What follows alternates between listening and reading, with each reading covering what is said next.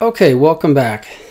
This video is called Back Pocket Exercises, and that's exactly what we're going to give you. Those are exercises and activities that you can pull out of your figurative or literal back pocket whenever you need to fill some time. And that really does make the difference between pros and beginning teachers quite often. So expert teachers always have plan B, plan C, and probably plan D. And for that reason, they're almost never frazzled. One common thing that can frazzle us or disrupt is if your first choice for how to deliver or process the lesson isn't working. For instance, if computers or projectors aren't working, I as a teacher can adjust and present my lesson low-tech or no-tech by writing notes on the board. If my handouts don't arrive in time, I can project one onto the wall or the screen and have my students take a picture of it on their cell phone so they can each follow along on their phone and complete their homework that way. If the DVD or VCR doesn't work, they have an alternate classroom activity on that same topic that I have. If students don't do their reading, so the half-hour discussion that I planned won't be effective, well, an expert teacher would have them read that lesson in class together and analyze an individual paragraph for, say, symbols and foreshadowing. If the school assembly is canceled, an expert teacher has a stack of copies just waiting that will allow the class to play a fun educational game to fill the time. So beyond basic technical issues like those, it's also absolutely necessary to have several exercises in your back pocket if you simply have extra time that needs to be filled constructively. So some examples of these back pocket exercises I'll begin now, and they fall into two categories. Those that are related to class content and those that are not really related, and these can be digital or hard copy. So here we go. Number one, a really excellent example are just YouTube videos of various lengths. And the key is to really spend some time selecting these. It takes a long time to find a good video that's the right length and really does a good job. And they can be vignettes that deal with basic class themes, but are maybe tangential enough that they can serve as an attachment to almost any class topic. You can also search for these in your scheduled free planning time. Remember in another video we talked about set aside 2 to 3 hours a week at the same time of the same day to plan ahead to get copies ready, and this is a perfect time to search for these kinds of YouTube videos. In my classes, I teach geography. I like to use I use so many videos, but one of them that really applies to any class and can really lead into any discussion is a 3-minute YouTube video that the title is simply Man. If you type in man, and it shows a really brilliantly caricatured but accurate relationship between man and nature. It'll spur a lot of conversation, I guarantee. And it's really good it's animated, so it's good for students of all ages. And I have my students write a 1 or 2 paragraph response to the video, and then we just discuss it. I also use Planet Earth videos. Those are made by the BBC. You've probably seen them. They're incredibly filmed. They have excellent content. And you can really show any portion of any video, and it's always seems appropriately timed.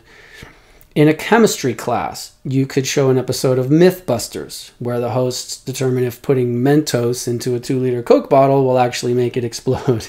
For an English class, you could show a video showcasing and comparing different regional accents and speech idiosyncrasies from around the US or around the English-speaking world. In a physics class, you might pull up a video on electric cars and how they have more torque and faster 0 to 60 times than internal combustion engines. That might get students interested. Also for a physics class, you could say, have some quirky video topics like how trebuchets in the medieval times worked and how they were effective in war. There are so many that you can pull out. So these activities can also come on paper copies, hard copy printouts.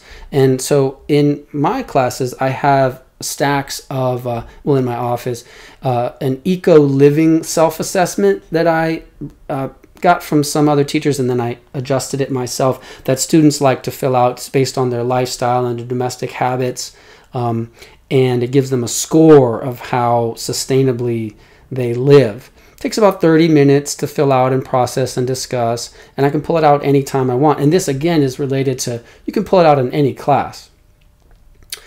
I also, another great example is that I use is custom-made crossword puzzles. I used these a lot in my very first year of teaching. I used to make them by hand, but now you can just go to this crosswordhobbyist.com link that you see, and you can put in class-related terms.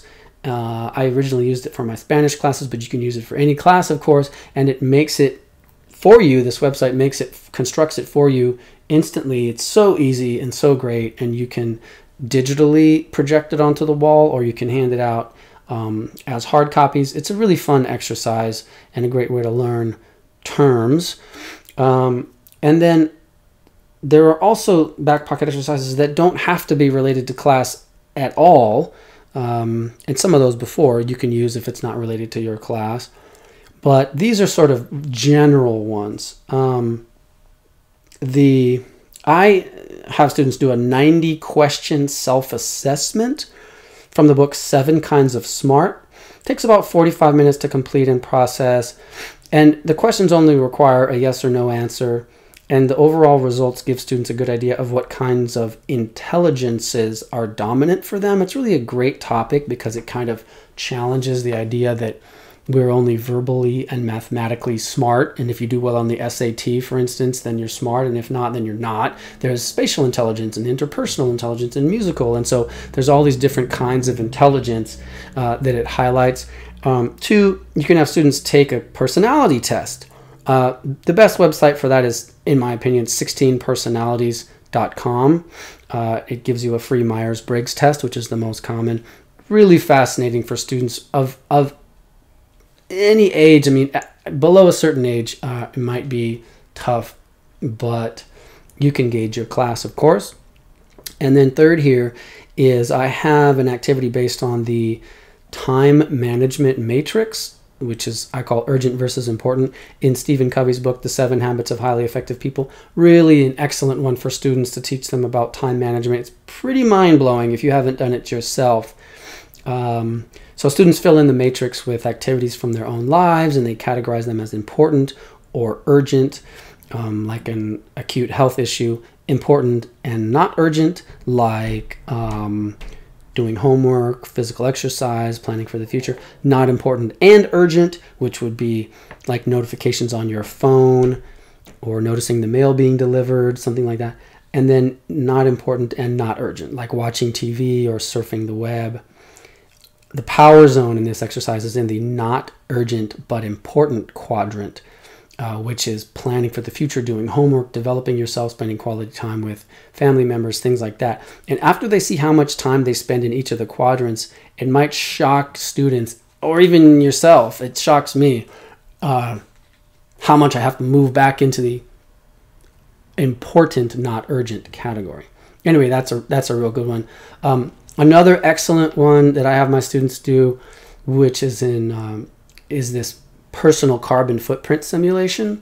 And you go online and you do it. You can do it on a computer if you have this technology in your class, which is, if the computer screen is projected up, and you can have a student come to the front and go through it and everyone watches, or you can do it yourself. It's really great and really fun and active. They get to choose what clothes they wear, and even the clothes, what it's made of, and the amount of dyes in your clothes, and even that matters. What size house they live in, how far they drive in a car every week, what they eat. It's really neat, and you get really specific, like how much beef do you have, how much chicken do you have. It's really specific. It takes about 20 minutes, depending. You can also just go old school and split the class into 2 big teams, use questions based on recent class content, and play what I call virtual baseball or football on the chalkboard or whiteboard.